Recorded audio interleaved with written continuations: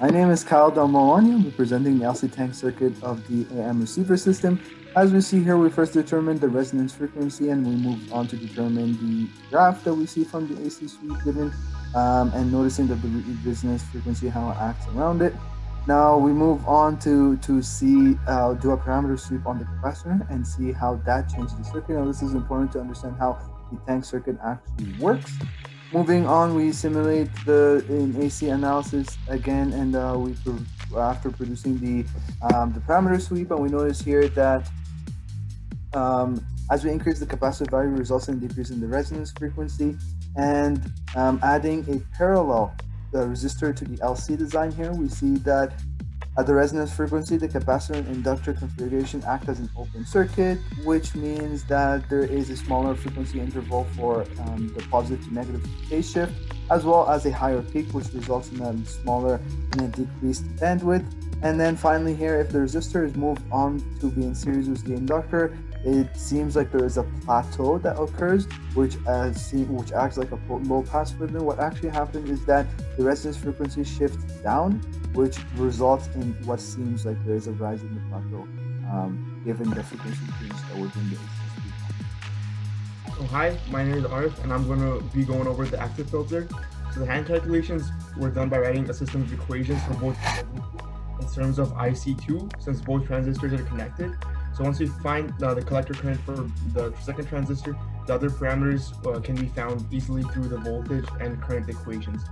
The simulated values were very similar to the hand calculated ones, with minor differences that we think are due to the non-ideal implementation of the transistors. And then next, the simulation of the small signal AC analysis. We have that, and then at the resonance frequency, we notice there is a glitch due to the fact that both the transistors are off, and the output is solely based on the voltage division of R1 and R3. Next, that's the modulated signal that becomes the input of the detection signal.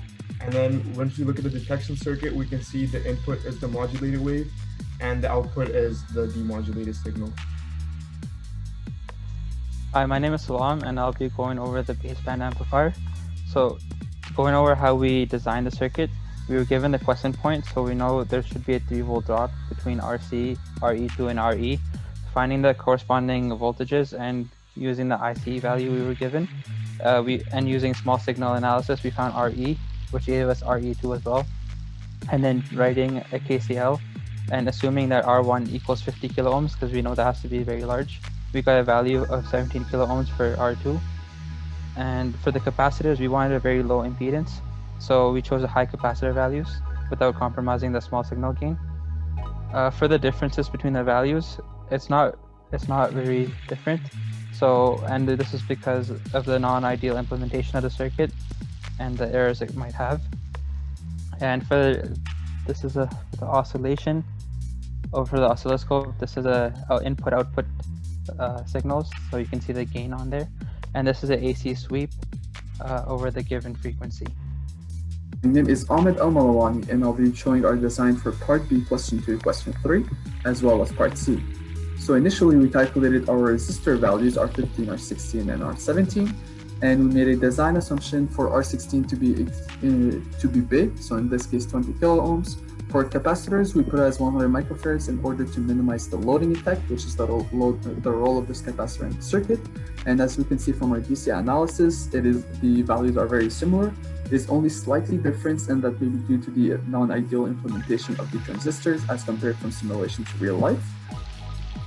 In all of the simulation, the red line is the input and the green line is the output, or output voltage.